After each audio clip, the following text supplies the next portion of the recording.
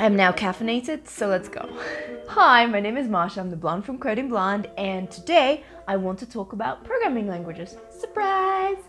Well, actually, in particular, I want to discuss Python, which is my personal favorite programming language of the day and of the week and I guess of the year, really. I will tell you why I like it so much and give you 5 different reasons why I think you should start learning it. This video is brought to you by Hackbright Academy, the engineering school for women. They're based in the Bay Area and they run awesome in-person full-stack developer courses for women. And they love Python too. Number 1 is syntax. And by syntax, I mean the words or the expressions and the punctuation that you use to tell computers the different commands. And a lot of the times those include brackets, colons, semicolons, other symbols. You get the picture. Basically, your computer needs to understand that, okay, so this is one sentence, this is another sentence. It's just like the way we use punctuation to kind of show people that this sentence is ended. So syntax is basically that, how your code is structured in terms of symbols and commands and the words that you use. Python's syntax is great because it's very clean. It doesn't have as many brackets or semicolons as, for example, JavaScript does. And just the commands, the words themselves, the code is very, very easy to read for humans. For example, here you can see a little command that literally tells the computer to print "Coding Blonde is awesome." My computer does that every day. So I think you get the picture. Because Python is so clean when it comes to syntax and it's just super readable, it's very, very beginner friendly. So if you've never written code before, Python actually could be a great place to start. Versatility. Python is awesome, not just because of how easy it is to read, but also because of how versatile it is.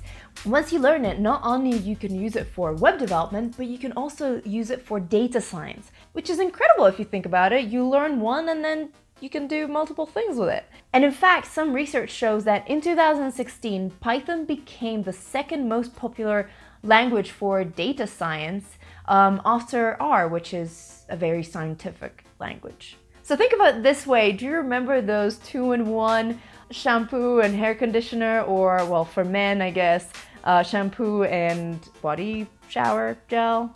Well, yeah, Python is just like that, but for the applications that it can have. So you learn Python and then you can do different things with it. And did I mention that a lot of machine learning and artificial intelligence systems use Python? I mean, drop the mic. I'm so cool right now. So if you have not decided on what you would like to do, but you know you want to get started and get your hands dirty, maybe Python is a great way to start, because then it gives you the flexibility of switching between these different fields. I mean, web development, data science, artificial intelligence, and machine learning. Amazing stuff, right? So it's a great addition to your skill set, no matter where your career ends up taking you. Yeah, and in fact, I will do a separate video on that, on Python when it comes to career. So stay tuned. Python is a powerful tool. All right, so in case of those 2 previous reasons weren't enough and you were not already studying Python, let me give you another one that will probably motivate you to do that even more.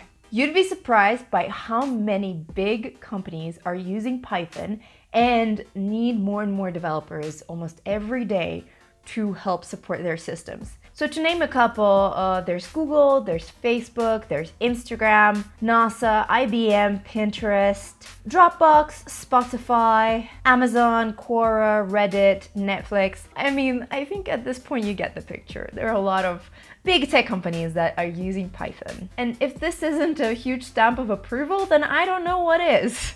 These companies try to use Python wherever they can because it's so simple, so versatile, and easy to maintain. In fact, sources say that the founders of Google made an early decision to use Python where we can, C++ where we must. Community. Another huge benefit of Python is the fact that there's such a huge community of developers who know it.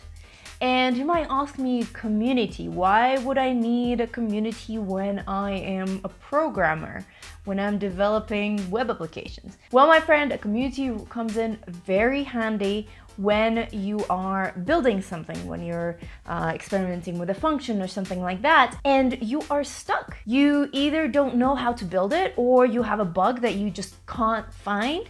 And that is when the community can step in and help you. You can either ask the developers in your community to either give you advice or review your code to find the bug that you can't locate, or you can also search if that question or if that problem has already come up, if somebody has already had it, and ask that question and gotten a solution, because there's a good chance that there has been. And trust me, sometimes knowing the programming language is not enough.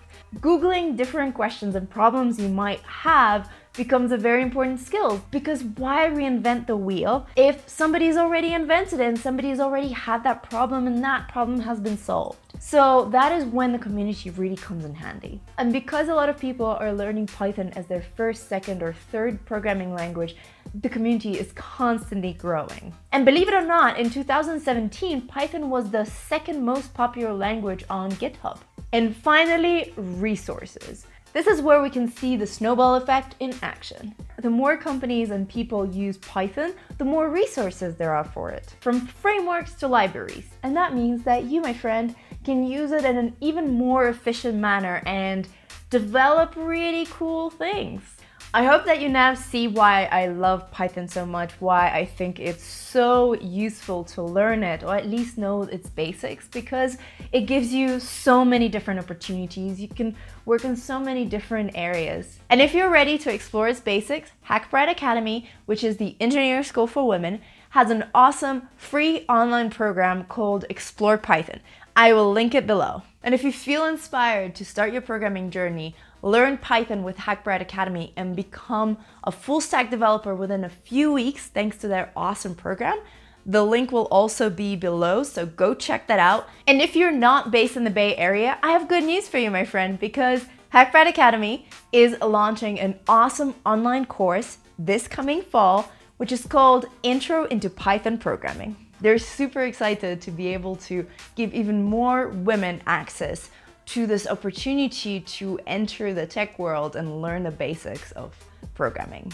I hope you've enjoyed this video and that you like Python just as much as I do. Make sure to subscribe to my channel and turn on notifications not to miss any awesome posts. Again, I will be doing a career-related video when it comes to Python very soon, so yeah, stay tuned. And again, I want to thank the awesome people at Hackbright Academy who supported this video, and yeah, send you guys some air hugs.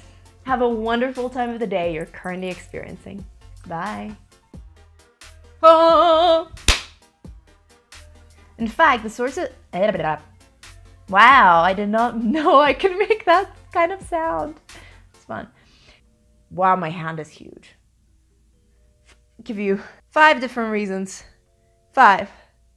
Yes, where my hand looks normal size, normal human size.